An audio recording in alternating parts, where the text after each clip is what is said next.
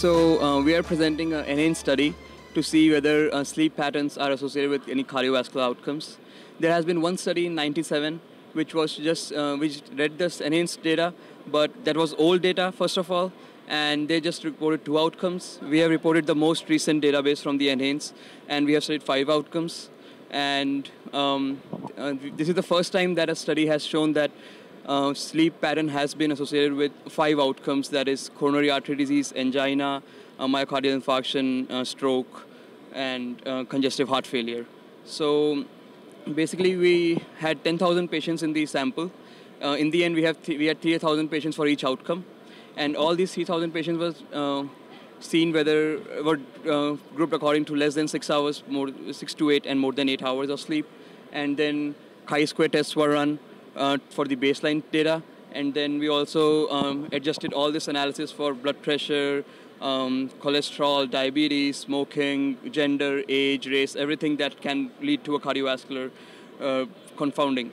And the one major strength of the study is that we also adjusted for sleep apnea.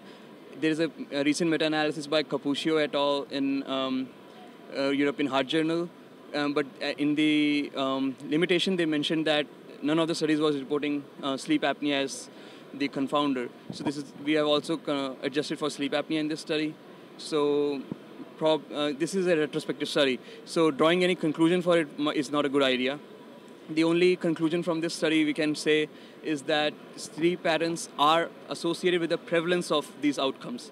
We should not draw causality for that, but still it's enough meat to draw conclusions that further studies are needed in this regard, first of all. And it's kind of hard doing a study, prospective study with this question, because you cannot control how much people can sleep every day, right? So as far as this goes, this is probably the most we can do, or we can have a bigger sample later on. And right now we propose that it's a very small thing that you just ask the patient how much are you sleeping. So it doesn't take time, doesn't cost you anything, nothing.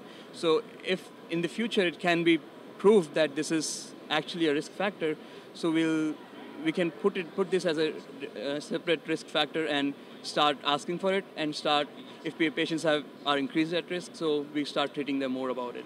This is what we are presenting today. The findings actually are people who were sleeping less than 6 hours, they had increased risk of congestive heart failure, myocardial infarction, and stroke. And people who were sleeping more than 8 hours had increased prevalence of coronary artery disease and angina. So this is what we saw. And we had odds ratios, we had confidence intervals to see everything, and this is what we found in the end. 6 to 8 hours is the best sleep according to some previous studies and this study too.